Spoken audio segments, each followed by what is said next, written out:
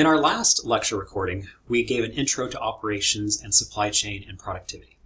And we talked about the importance in an organization about the operations management function. We're taking a lot of various inputs, whether it's something that we're producing internally or buying through the supply chain, and we're adding value to those inputs to make them an output. So there is a process there, that production process of transforming our inputs into an output. Those outputs can either be a good or a service. And so it's important to just quickly highlight the differences between goods and services, and so that we understand in an operations management function how we can tailor our operations to support either creating a high quality product or a high quality service. So that's why we are going to review the differences between goods and services now. So a good is a physical product that you can see, touch, or possibly consume. Durable goods are a product that typically lasts at least 3 years, and a non-durable good is a perishable product, and it generally lasts for less than 3 years. Whether something falls into a durable good or a non-durable good is sometimes debatable, right? When you're right around that 3-year mark, you know, is a phone a durable good or a non-durable good? Or a bicycle, is a durable good or non-durable good? It's a little bit debatable, right? Because it depends on the wear and tear that you have for that product. But when you think of durable goods, think of things that are going to last you for a while. A home, a vehicle, a dishwasher, furniture. Those are all durable goods because they're going to last for the long term. Non-durable goods that only last a couple years or even maybe just a couple days or weeks could be, you know, flowers, television, shoes, things like that, clothing. Those aren't going to last as long, and they might last less than 3 years. So that's the difference between a durable good and a non-durable good, the tenure of how long that product is going to last. A service is any activity that does not directly produce a physical product. So that could be an oil change, a haircut, this course, right? These are all services because it's not directly producing a physical product. A service encounter is any interaction between the customer and the service provider. So many times you guys, and myself included, are customers when we go to get a service performed. Whether it's, again, a haircut, oil change, or even San Diego State, that is the service provider. They are providing us with a service. Service encounters consist of one or more moments of truth in which the customer comes into contact with any aspect of the delivery system and therefore has an opportunity to form an impression. I use the word judging, right? We are constantly judging whether or not a service is meeting our expectations. I just got my my oil changed a couple days ago, right? And they met my expectations through various moments of truth when they performed a high quality service for me. They were friendly, they were on time, they got me in quick. They didn't try and upsell me too much on products or services that I didn't need. They were very thorough. The price was fair, and they gave me a coupon that I didn't ask for. So there was a lot of moments of truth where I was constantly judging their performance, and they met my expectations. You guys are doing the same thing right now, right? You're judging me. You're determining whether or not you like this course and you like this instructor, and you know what you think you're going to get over the course of the next couple of months with us together. So constantly services are being judged, and there are many opportunities to meet or exceed or fail our customer expectations through those moments of truths. So there's some similarities between goods and services. Goods and services both provide value and satisfaction to customers who purchase them. So whether it's a product that you bring home, something tangible that you touch on a daily basis, or whether it's a service, as a customer, you want there to be the value that you're expecting for that good or for that service. Both goods and services can be standardized and customized to individual wants and needs. So during a production process, which is that transformation of creating the goods and the services, taking all those inputs to create the outputs, you can put processes in place. You can create standard processes to make sure that the output is good every single time. For products, it's pretty straightforward. You know that a lot of the products that we buy, whether it's a car or an iPhone or these computers, they have very strict processes in place to make the same product every single time, the same output every single time. If I go buy a Toyota Tacoma in New York or a Toyota Tacoma in California, I know it's going to be exactly the same product, unless it's customized a little bit to meet the customer wants and needs. But for the most part, that product's going to be exactly the same. iPhones are the same all around the world. So those products follow a process so that the output is the same every single time. Services try to do the same exact thing. They don't want variability in those processes, so they're adding checklists, polka yokes, which we'll go over in the chapter in Lean and JIT. But we want to have our service processes produce the same kind of output every single time so that there's not variability in the output of that product. There are some differences between goods and services. Goods are tangible while services are intangible. Sometimes services will have a little bit of a tangible product, but generally speaking, goods are tangible while services are intangible. Goods are consumed and services are experienced. Many times customers participate in service processes, activities, and transactions. So if you think about, let's just use haircut as an example again. They can't, me, the customer, I have to participate in that process as part of that transformation from the input to the output. If I'm not there, they can't cut my hair. So I am definitely part of that process. And so that's one of the differences between a good and a service. When they're making my iPhone, I'm not there in Shanghai watching them on the production assembly line, right? They're producing it, and I only see the finished product. I am not part of that service process. The demand for services is more difficult to predict than the demand for goods. That's because you can just historically forecast seasonality. You can survey customers for products, so you can generally get a better forecast for goods than you can for services, especially because goods generally have a shelf life. So they know every 3 to 4 years I'm going to be buying a new iPhone. They know that every 5 to 6 years I'm probably going to be getting a new car. And so they can build in those forecasts for goods a little easier than they can for services. Services cannot be stored as physical inventory. That's pretty straightforward, a little bit obvious there, right? When I go to get my oil change, there's nothing in stock except for the oil there. So that is not something they keep in stock. That's a service they're performing for me. Same thing for a haircut. There's nothing in inventory except for the hair products. They can't perform that service on my hair unless I show up. So there is no finished good in inventory for services. Service management skills are paramount to a successful service encounter. That's kind of what I was talking about with those moments of truth. You must have high quality customer service in those services. Otherwise, people will not come back. If I'm going to buy an iPhone and the person is rude to me, I'm still going to buy the iPhone, right? Because I know it's a product, I'm going to have it for years, and unfortunately I'm just going to have a bad experience, but I'm still going to buy the product. If I go to get a haircut and the person is a jerk, then I'm not going to go back to that facility. I'm just going to go to a different one that's nearby because I did not have a good service encounter. Service facilities typically need to be in close proximity to the customer. So again, my iPhone made overseas. The cars that I buy are not made here in San Diego. So it does not matter to me where those goods are produced. But with a service facility, whether I'm getting my oil changed or my hair cut, it better be close to my home because I'm going to go somewhere close because it takes me that amount of time, and time is precious. So I'm going to do something quick and easy for my services. And then last but not least, one of the differences between goods and services is that patents protect goods. They do not protect services. So make sure if you are designing a service or you have some kind of restaurant or idea that if it is a service, you get out to market quickly because patents do not protect service ideas or service industries. Okay, some examples of goods and services content and how they fall within either high goods contents or low goods content. You can see on the far left of this screen that when things are high in goods content, they are very tangible, they're a pure good, whether it's a house or a car or a bicycle, that would be to the far left because it's good, high in goods content, very durable good. And on the far right would be low goods content. These are things that are intangible, more pure services. If you go to see a counselor, you're not leaving with anything tangible, right? You're going and you're just talking.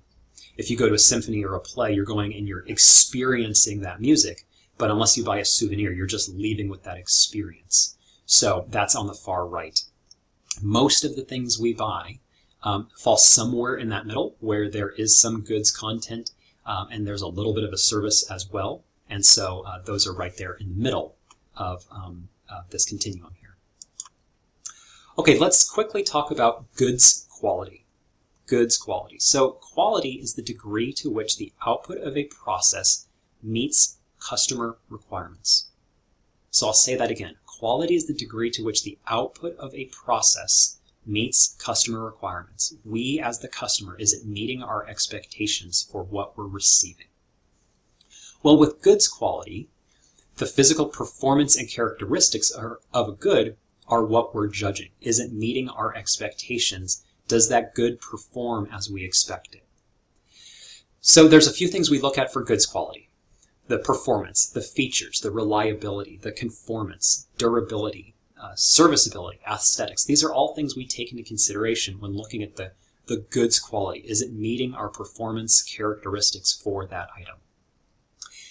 If you think about, I'll use a Toyota Tacoma as an example because that's what I have.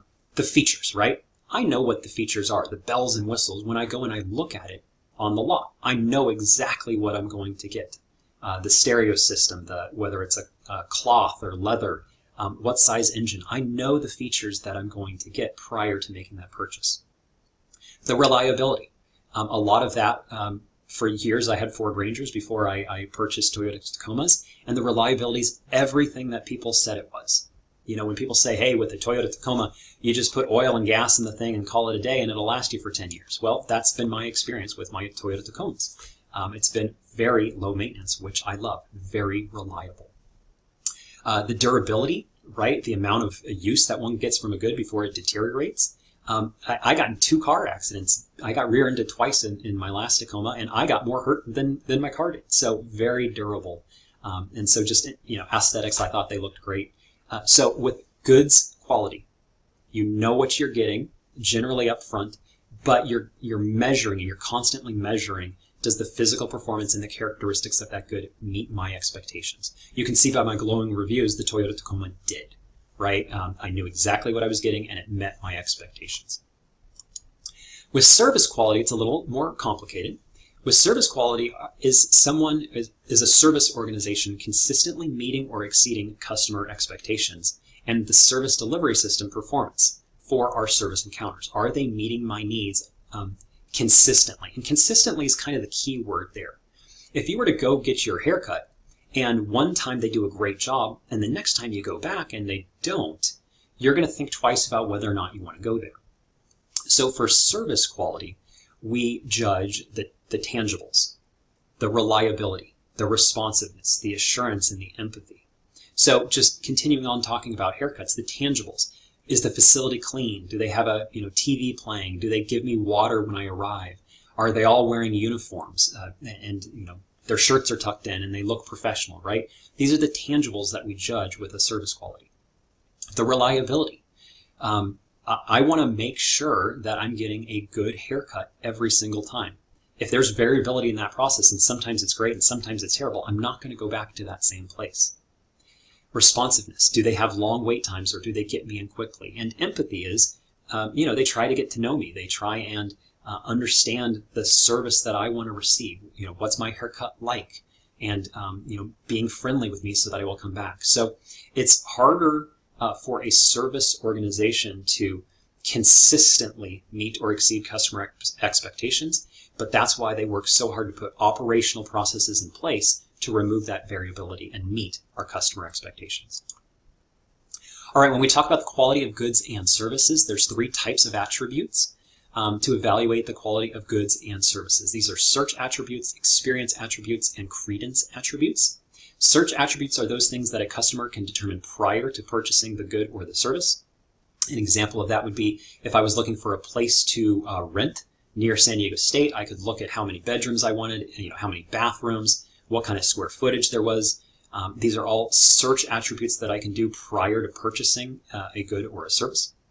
Experience attributes are those attributes that can only be discerned after something is consumed or used. So an example would be if I tell you how wonderful Hawaii is because we've been there a couple times, we got married there, whatever it may be.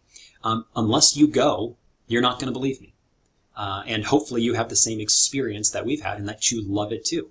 But people don't always have the same experiences, so sometimes it might not go well for them. But those are, you can only discern how your experience is after you've performed that service. Credence attributes are any aspect of a good or service that the customer must believe in, but cannot personally evaluate even after purchase or consumption. That one sounds a little funny, right? A credence attribute is something you've got to believe in. Here's two examples. One would be, I recently got a will done for my family, right? And I don't know if that will's any good because no one in my family's died yet, thankfully. So was that will set up correctly? I don't know because we didn't double check their work.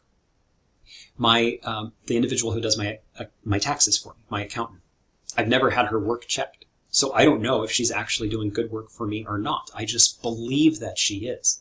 You know, if I get a couple $100 back in my taxes, I don't know if another accountant could have helped me get a couple $1,000 back because I'm not checking her work. So I believe that she's doing a good job, but I don't actually know. So these are credence attributes. So when we evaluate the quality of services, so let's talk about services real quick.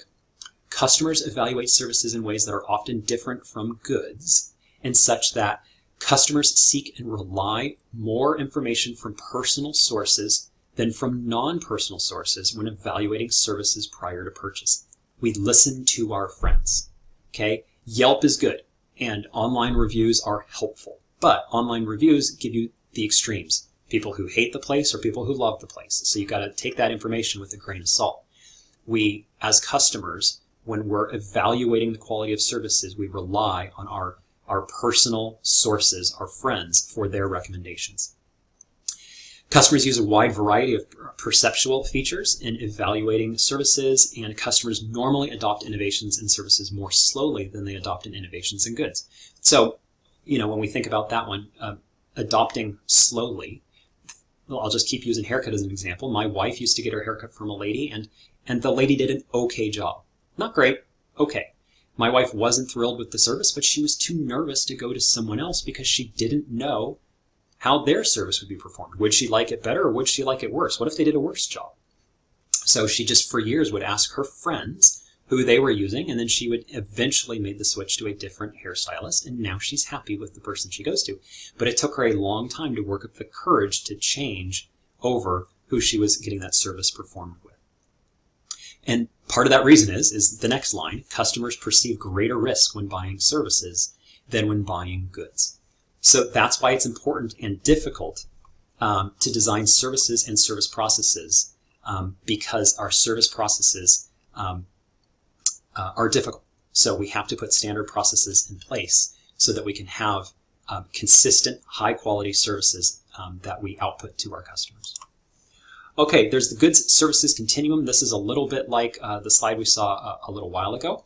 On the far left is things that are high in goods content. Those are easier for us to evaluate. That's clothing, jewelry, furniture, housing. They're high in search attributes. So like the car I was talking about, I knew exactly what I was looking for with my Tacoma. It's a high in goods content. It was easy for me to evaluate the good that I was buying. On the far right, things that are high in services content, they're more difficult to evaluate, and they are high in credence attributes. So estate planning, my accountant, those are true services. They are more difficult for me to evaluate because they are high in credence attributes. And then in the middle is things where there is a combination of goods and services content, and they're right there in the middle for us to evaluate, because after we've experienced them, we can then understand whether or not they met our expectations. So did a restaurant or a vacation or a haircut meet our expectations? All right, this last slide, which kind of highlights some of the characteristics of goods and services we've already touched upon in some of the previous slides, and you don't need to know all of these. You don't need to memorize them for your exam, but you do need to understand the concept and how goods and services differ. And so just a couple examples from this slide would be, goods, labor content. So using the iPhone as an example, a lot of that is automated. It's done on machines, and therefore the output is the same every single time because there's not going to be any variability. There's a low labor content for a lot of the goods that we procure. The flip side of that is with a service, it's very high in labor content. When I go to get my haircut, there is a person there waiting to perform that service on me, and it is a one-for-one labor content. There's one hairstylist, and then there's me. So it's a high labor content. Uniformity of the inputs and outputs for goods, it's high, right? So the uniformity of the inputs, they're buying the same exact raw materials every single time, and the outputs are the same every single time. With the service, it's the opposite of that. Think about a hairstylist, for instance. Every single person that comes to see that hairstylist is different. So their input is different every single time. And then every haircut essentially is a custom order. It's a custom job for that person. So the uniformity of that output is different every single time. So those are some of the differences between, goods and services. Inventory, I talked about that one earlier. With goods, whether it's a phone or a car or t-shirts, they're going to be in inventory, but for services, you can't do that. So those are some of the differences between goods and services. You really need to understand the concept of how they vary, but you do not need to have this information memorized.